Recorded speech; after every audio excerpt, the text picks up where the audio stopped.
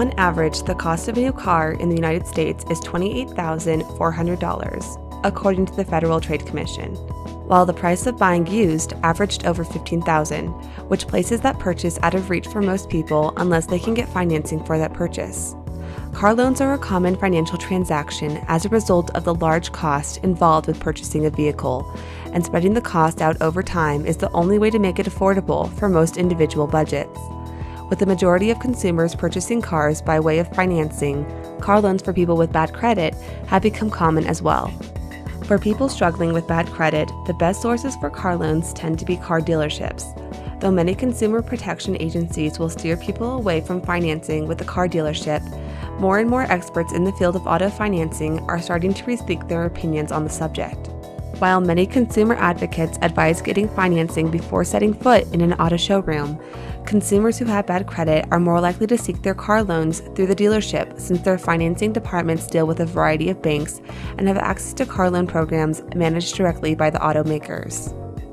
Finding car loans for people with bad credit through a bank, credit union, or finance company means shopping around. Beginning with one's own bank or credit union has become a traditional option for seeking financing, whatever the level of his or her credit health may be.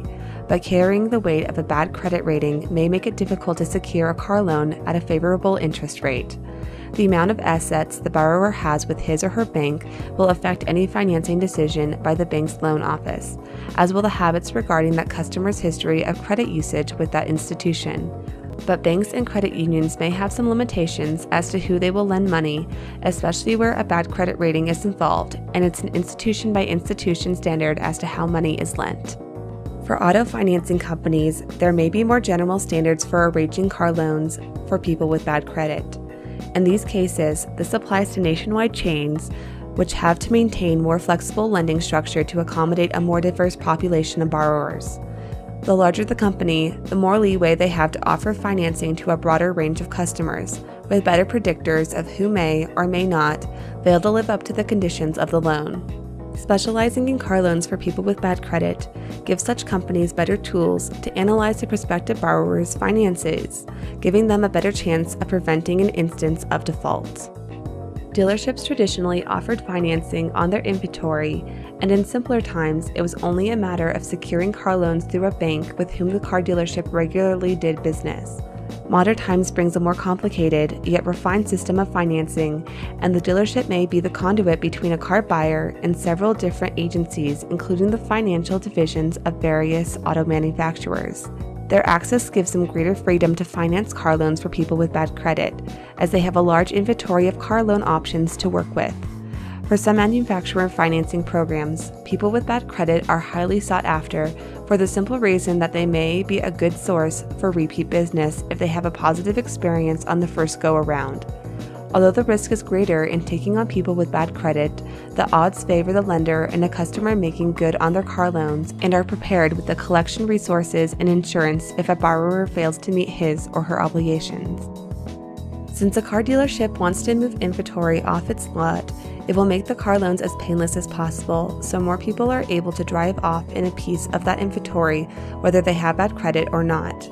With this in mind, it's important to understand that the primary concern of a dealership's finance officer is to see that a car is sold, which may or may not have the customer's best interests as a top priority.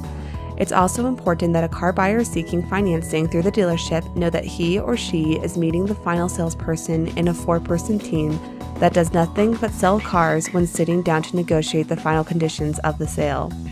The vast majority of dealerships are simply in the business of moving cars and will make the best deal for the customer that they can on the financing side.